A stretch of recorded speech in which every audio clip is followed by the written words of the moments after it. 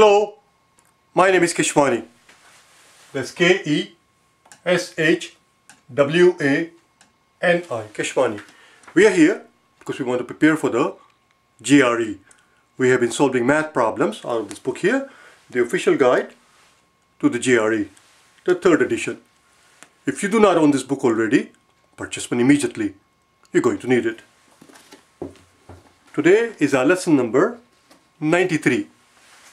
Day 3093. 3 is to indicate that we are in the 3rd edition, day 93. We are on page number 300 and we are dealing with Venn diagrams. We did 2 problems yesterday on day number 92 and we did 2 before that, day number 91. We're going to do 2 more today. Problem number 5 and 6. These problems, by the way, are not in the book, so don't try to look for them. Here's problem number 6. It says, problem number 5 rather. It says that we have a total of 450 students, of which we are told that 250 study chemistry. 250 study chemistry. They further on go on to tell us, go on to tell us that 320 also study math. Question, and we're finally told that at least 70 study neither. The question is, given this constraint, given these limitations, given these facts, what is the total number of students who study both languages? Total number of students who study both languages could fall within what range? Total number of students who study both languages could be A, could it be from 70 to 130, or B, from 90 to 150, or C, from 150 to 250, and D, 190 to 250, or finally E, from 190 to 320. Let's see what we can do. So here, these are what are known as at least and at most scenarios. There are 2 scenarios we'll have to look at, the 2 extreme scenarios, the at least scenario, the least number of students rather, who study neither, and the most number of students who study neither. And that will give us the range that we're looking for here. Let's get going, shall we? So let's first do the at least scenario.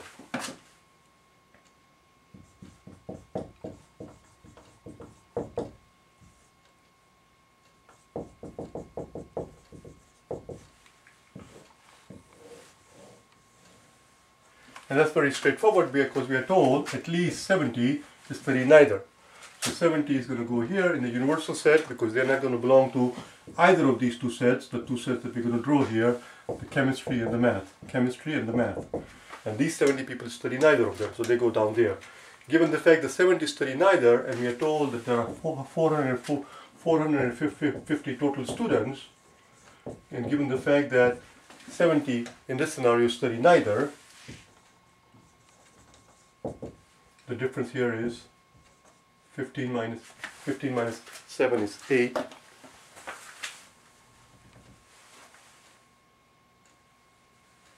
That's right, 8. Because I was just adding them, 5 plus 7 is 12 is what I was doing. You have to pay attention. And then we get 3. What does this 380 represent? This 380 represents the number of students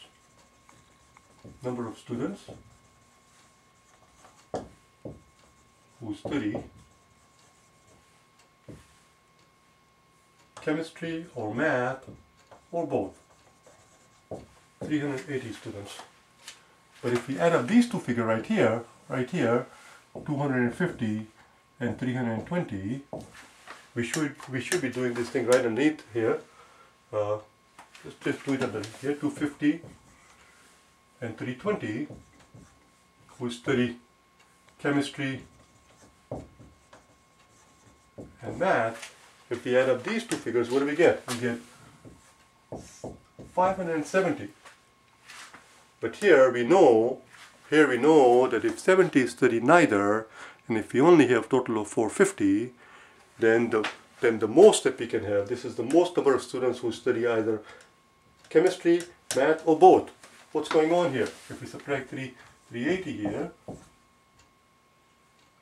17 minus 8 would be 9, and 4 minus 3 would be 1. Where is this 190 coming from? This 190 represents the number of people. This is getting too low, I don't know if you can read it. This 190 are the people who are being double counted, which is why we have an overflow of it. The reason we have even though the actual number of people who study chemistry, math, or both is only 380, but when we add up these two figures, we end up getting 570, but the actual number is only 380. The difference is 190.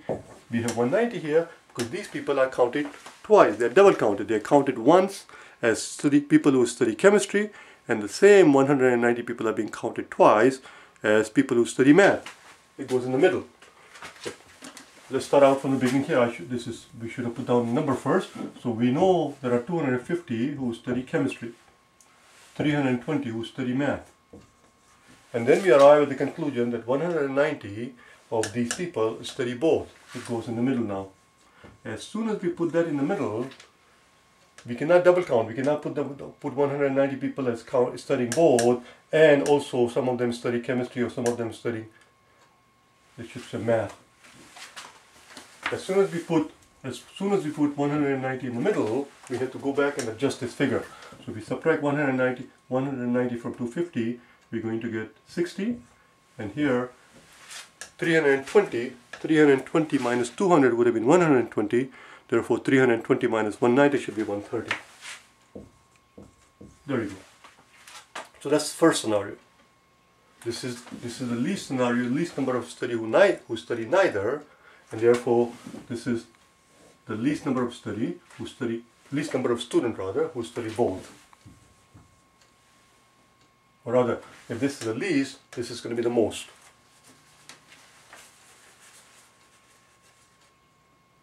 Or the smallest number of students, least number of students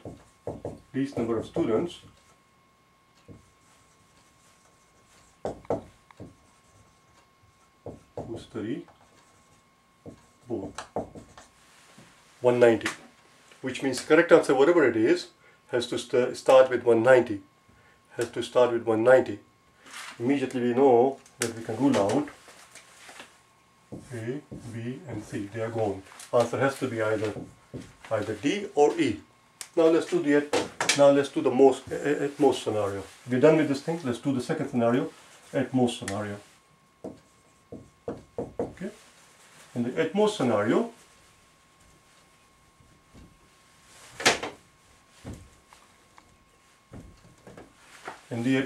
see the starting point for the at least scenario was the 70 that we put here. And the reason we were able to do that is because the problem tells us that at least 70 study neither. But we do not know what's the most number of students who study neither. So we cannot start out with this corner. We cannot start out by putting a number here because we do not know what is the largest number of students possible who study both. So we cannot start here. So let's first put down the figures. We know 250 study chemistry. We also know 320 study math. Now, if we want the number in the middle here to be as large as possible, not the smallest possible, as large as possible, what can we put here? Well, we can't put 320, we can't take 320 from here and put all of that here, because if we put here, if we put 320 here, we have to subtract 320 from both of these numbers. We can't have negative number of people. We cannot have negative 70, obviously, because we're talking about people. The largest number that can go here in this common area, is this 250 right here. We can put all of those people who are studying chemistry as the people who are also studying math. 250 students are studying chemistry, and it turns out that all of those 250 students who are studying chemistry are also taking math. That would work. And then if we subtract 250 from here, we get 70. Now let's see what happens. It's the same scenario as before, except now we know 250 are studying chemistry right here, 320 are studying math right here. This 380 that we came from, which was the fact that if 450 are total and 70 are studying neither, that was the first scenario. We're no longer dealing with it. Now we're going to claim, now let's figure out what number will go here. How many people study neither? Let's figure out that. Let's erase all of these numbers. If that's the case, if all 250 students who are studying chemistry are also studying math, then what's the largest number of students that we can have who are studying neither. It's very simple. We just add up these two figures. 250 plus 70 is 320. But we know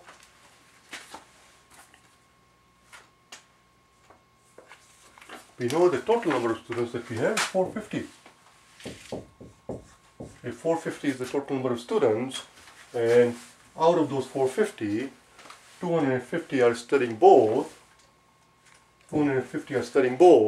and 70 of them are studying just math, only math, that gives us a total of 320. 5 minus 2 is 3. Who are these 130 people? Well, those 130 people must be the students who are studying neither. There we go. So here we go. So in this scenario, there is no student who is taking only chemistry. If there is a student who is taking chemistry, it turns out he or she is also taking math. All 250 of them. 70 students are taking only math. And of course 250 are taking both. In this scenario, if that's the case, then 250 plus 70 adds up to only 320, but we have a total of 450 students. What about the remaining 130? Well, the remaining 130 must be the ones who are taking neither. So the range was, we just established here, from 190, this is the number of people who are studying neither, but the question is asking, what's the number of students who are studying both? So, don't get confused. Before, it was 70 was the number of students who are studying neither, the least amount, and this is the most amount. This is neither. The least number of students who can study neither is 70, and the most number of students who can study neither is 130. But don't get confused. This is neither. That's not, answer is not A. We're not looking for the number of students who are studying neither. It says number of students who are studying both, which is 250 here. And in the first scenario, in the least scenario, it was 190. So we were down to D and E. Is it from 190 to 250, or is it from 190 to 320? We just established that it is from 190 to 250. The answer is D. It's not E. There we go. That's it. Let's do one more. And this time I'm going to write down the problem on the blackboard. At which point you're going to pause the video, and you'll do it yourself, and then compare your work against the work that you will do together. Okay, here we go.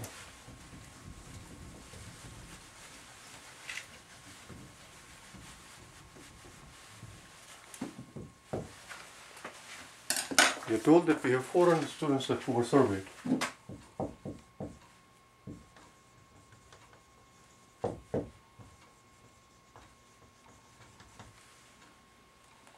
We are further told that 260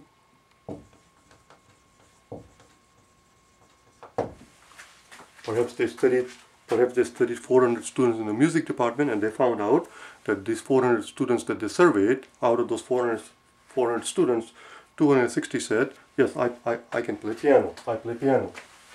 300 also said that they play violin. We're further told that at least 60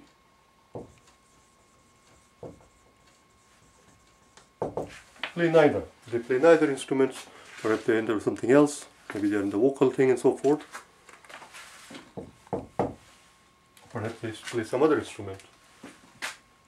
The question again same is, the number of students, the question doesn't change. The number of students who play both, not study, number of students who play both instruments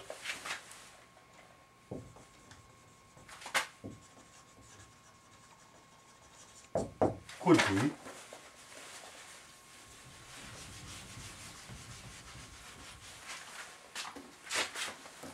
60 to 100,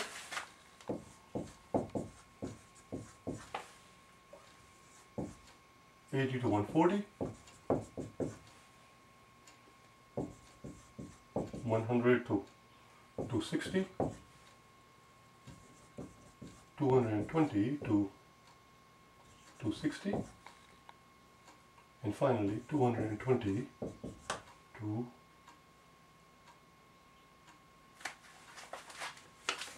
300.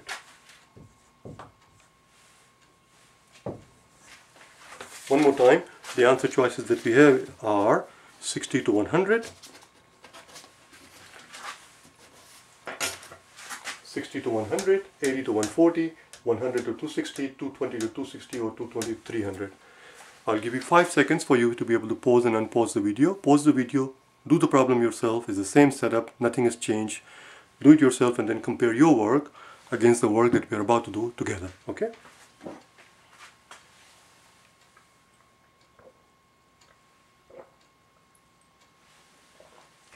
So let's get going. So this time, just to make it quicker and easier, let's do both scenarios together. We'll have a nice juxtaposition of at least and at most scenario. So here is the at least scenario.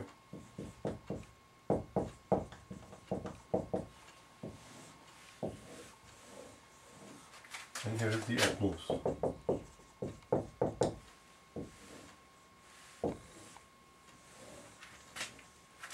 Okay?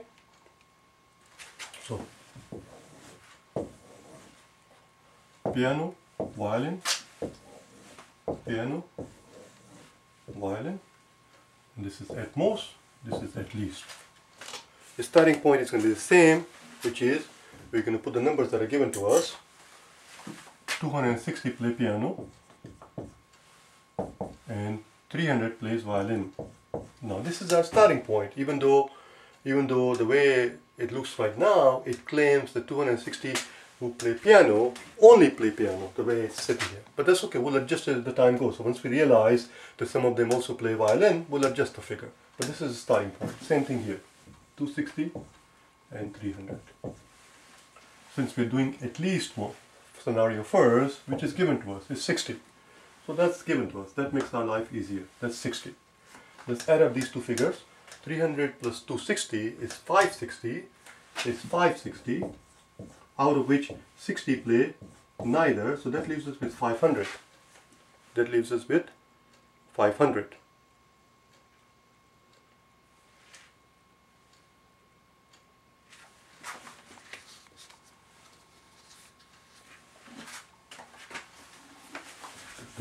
It's too early for that.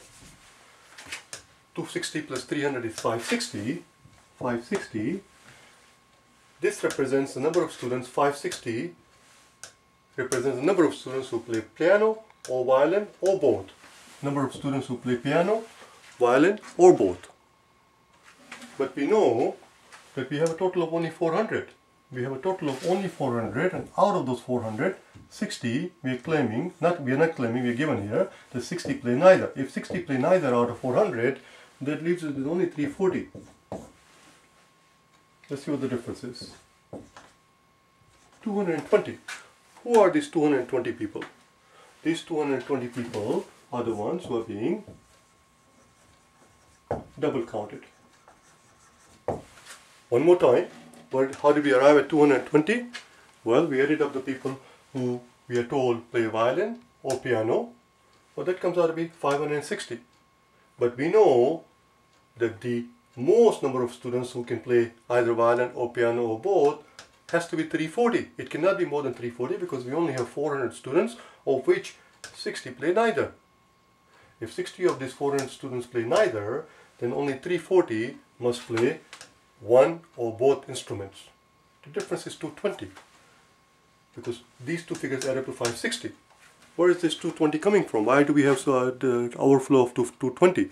These 220 people are being counted twice. They are counted first as the people who play violin, and the same 220 people are counted again as the people who play piano. It has to go in the middle.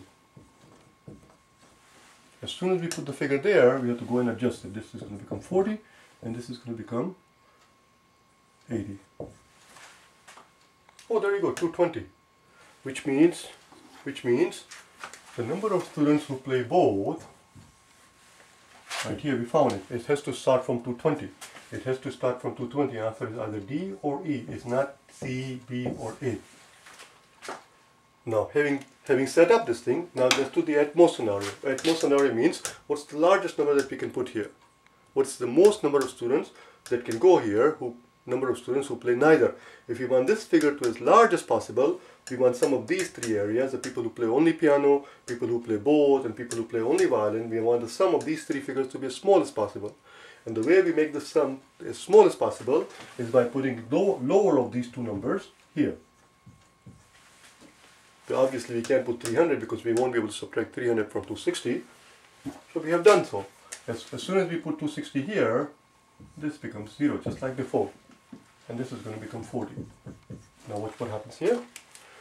So now we are claiming that 0 people play piano only. There is nobody who plays only piano. 260 play both in this scenario that we're doing, and 40 play only violin. That's only 300. We have a total of 400 students. We have a total of 400 students. The 100 is going to go here. In this scenario, there are going to be 100 students who will play neither. Do you understand?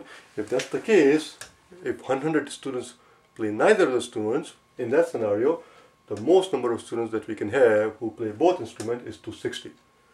So the range goes from 220 to 260. The answer is D. Answer is not E. It's the exact same setup as the problem that we just finished, number 5, exact same setup. Even the answer choices are laid out in the exact same way. They're just different numbers. That's all. So that was number 6. Or rather, that was number 7 that we just did.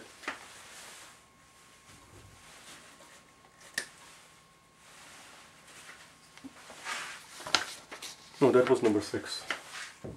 Of course, it can be 7. It has to end at 6 because it has to end at even number. Tomorrow, we'll do number 7 and number 8. And tomorrow, again, we're dealing with Venn diagram, but with a little twist in it, where we'll encounter the notion of not double counting, which is what we're encountering here, not double counting, but we'll encounter situations where we'll run into situations where we'll find ourselves triple counting something or somebody. We will be counting them 3 times because they happen to possess 3 characteristics. And we must avoid at all costs double counting. We mustn't count anything more than once. We cannot count them twice just because they possess 2 qualities. And similarly, obviously, we cannot count somebody 3 times. That's called triple counting, which is what we're going to deal with tomorrow in the next 2 problems. Okay? Bye now.